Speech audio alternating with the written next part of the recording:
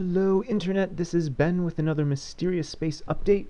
Real quick before I start playing, although let me start typing my name and stuff, I just want to, I don't know, acknowledge that I have failed to create an update video for you sooner.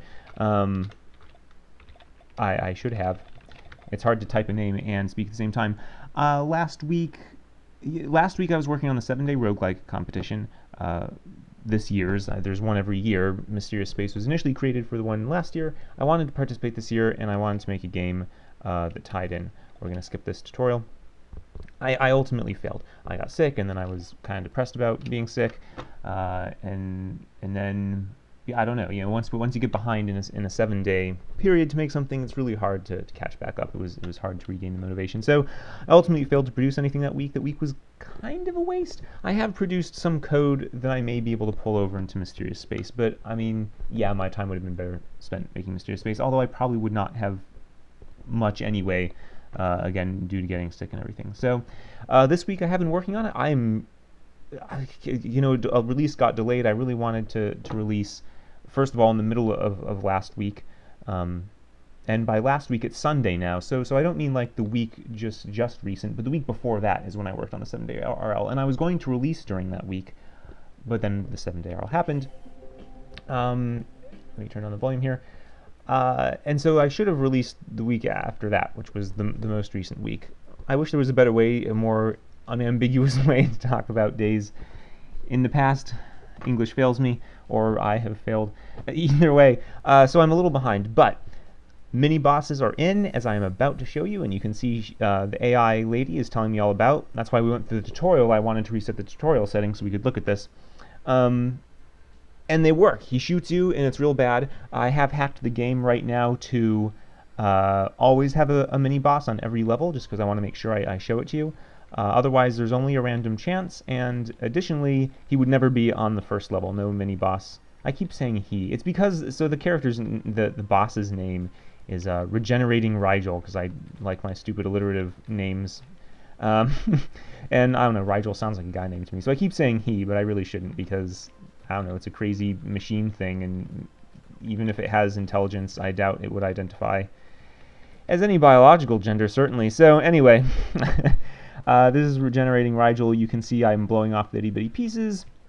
You may also note that they're regenerating, and they regenerate at a really annoying rate when it's on the first level. Again, he is never supposed to appear. It is never supposed to appear on the first level, but I've hacked the game to put it on the first level so we can see. So that I can show you, and I'm desperately trying to blow him up. I have also made another change, which we can see right here, but maybe you don't know we're seeing, so I will tell you about it. I have changed the color of bullets to reflect their effects. So it used to be purely random. You could pick up any gun, any kind of, maybe it's an EMP bullet or a bouncy bullet or a fragmenting bullet, but it could be any color in existence. God, it's hard to, it's hard because I'm not supposed to be facing him this early, and it's also hard because I'm talking, I should not have, I might game over on you guys. Okay. Do I have like I don't have any alien artifacts I can use. So anyway, the bullets are now colored. There's still some random wiggle room going on, but all EMP bullets will be shades of blue, and all bouncing bullets are pink or purple. Gosh, I got hit anyway. And then damaging bullets fill the rest of the colors, although I left out green, both because green is the opposite of red, so it might feel like the opposite of damaging, and also because, for that same reason, I did it. I killed him. I might want green bullets to do something else. It's also kind of close to blue. I'm thinking that I might have bullets in the future that heal or something like that, or steal life or something, and I will reserve green for that color. And again, it's also the opposite of red, which is the color of damaging bullets. They can also be yellows and oranges, as you can see my main gun is, and that boss's main gun was. But anyway, the idea with that change is to increase the clarity of what's going on. So orange numbers are indicating damage, which are dealt by orange or yellow or red bullets, all that kind of stuff. And again, now when you see a bullet coming at you, oh, a blue bullet. It's not going to kill me, but it is going to slow me. But that probably means you're willing to take the hit, much more likely than if it was a damaging bullet. especially from that boss. And it's also important for that boss because he throws a bajillion bullets at you. You know, there is a sweet spot that I was trying to stick in where you can dodge a lot of them, but you are going to get hit by those EMP bullets, and that is the point. So you need to know that it's going to be okay when you see that mass of bullets coming at you. And the first time you approach him, maybe you do not. But you will quickly find out because you'll get hit by blue bullets and you won't be killed. And you may also notice, and I wish now that he was still here, when you're slowed, the word slowed that blinks underneath your shield, armor, and hull is in blue. So it's all about increasing the clarity of the bullet effects. I really...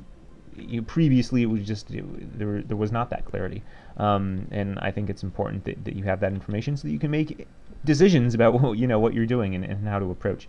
At a glance, even when you you know, there's a new enemy, you've never seen him before, but they're blue bullets. You know what that's going to do to you. I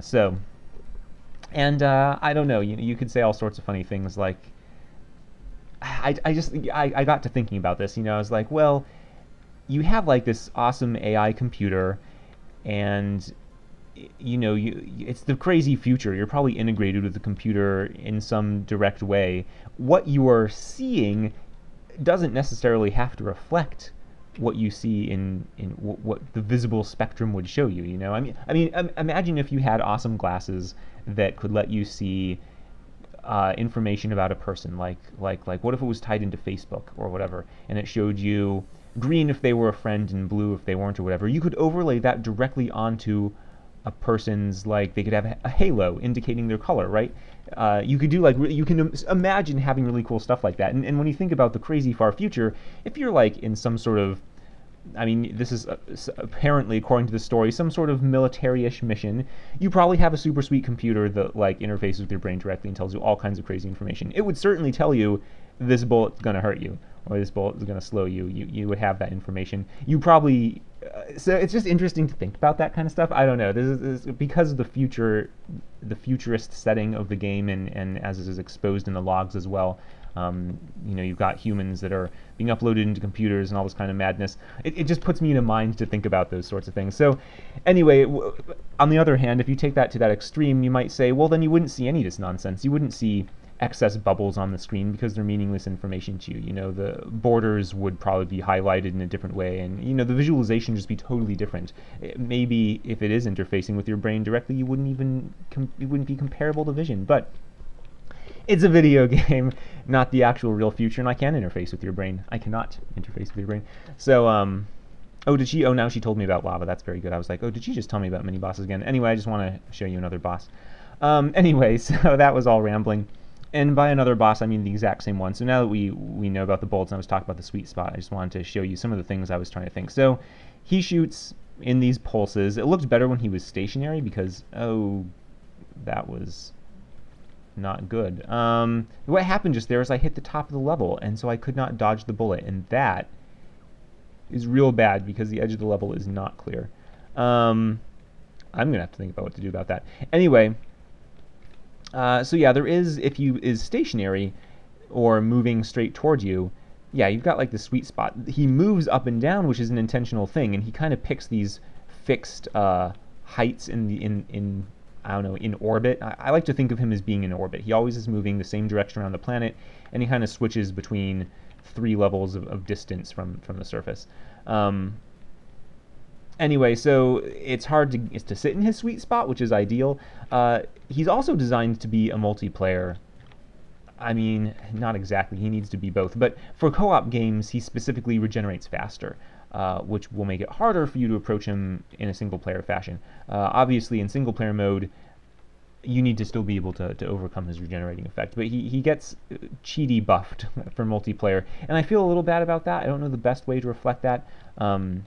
You know, the fact that he's regenerating bits faster, I'm hoping you'll just notice that and be like, oh god, he's regenerating super fast. Why is he doing that? Yeah, I'm hoping that because it is an obvious thing visually, you'll catch on. Anyway, that's pretty much all I have to show off. There is music. I worked with DDR Kirby ISQ last week to make other music. Let's see if I can find, like... I need a sound test in the game, you know, like old school games have. I don't know, can I get a desert? Can I get a desert world? No, it's an ocean world. Ocean Worlds have pretty music, though. I like ice music the best. Anyway, DDR, Kirby, ISQ, and I got together last week, which again, not the most recent week, but the week before that. Gosh, it's weird because it's the weekend. Do normal humans have a way to talk about this? I don't know. Anyway, we made a song. We made the song for Barren Worlds or Desert Worlds? I'm a terrible person. No, Forest Worlds. We did Forest Worlds. It was the week before that where we did the other ones. Anyway, they are currently out of town, so we are not making this. We did not make a song the Thursday most recent, and probably will not make another song Thursday coming up. But it seems that every Thursday that's a good day. There's a make a song in an hour challenge that DDR, Kirby, ISQ regularly participates in. So I should just say DDR Kirby. I was asking about the name, and the ISQ was apparently added just to avoid possible conflicts with other internet named people, so it's not necessarily an important part of the name. Anyway, so DDR Kirby and I will make other songs. There's only a couple missing, which I'm really excited about. I was thinking that I would like to have boss music at some point. It wouldn't be for this guy, so this guy is a mini boss. I want to add non-mini bosses, major bosses that you would fight not on a level but completely on their own stage. You'd have a fixed screen, and it'd be a lot more arcade feeling, I guess. And you wouldn't have these annoying guys spawning all the time. Or maybe you would, depending on the boss. Little helpers. Anyway, those guys will definitely want music. I have like story reasons for them and stuff like that, so they'll be a little more interestingly integrated and have their own theme songs and stuff. Anyway, that's all for the future. This release, I'm super ready to release. Let me quit the game. I will release tonight. I'm having a friend over in the evening, so if that goes longer than expected, which I'm not going to try and stop because I like hanging out with people, then I will release tomorrow instead. But I'm thinking tonight or tomorrow this is going to be out. Maybe that's the most important information. Should I have told you that first? It does this in the debugging. Right? It won't do that to you when you play. Anyway, yeah, so I am excited for that reason. I probably should have mentioned that like way at the beginning. Hey guys, release in just a day or two. So that's really cool. It's going to have these mini bosses, again, not on every single level. It's got the EMP bullet changes, and some nice things like the background textures, which I've showed off weeks ago, and I feel like it's another clarity thing that earlier would have been better, to have had that. But it is what it is. We'll have it in the next release. And more tree graphics. Hooray! So anyway, I will have this out again tonight or tomorrow, which is super cool. That's Sunday the 22nd of March or Monday the 23rd of March. Maybe referring to precise dates is the way that real humans refer to days in the past. Anyway, thank you for watching. I'm sorry about the long delay in releases, but at last is here. So thank you for your patience if you've had patience, and I'm sorry if you have been freaking out and without patience. But thanks again for watching. I rambled quite enough, and goodbye.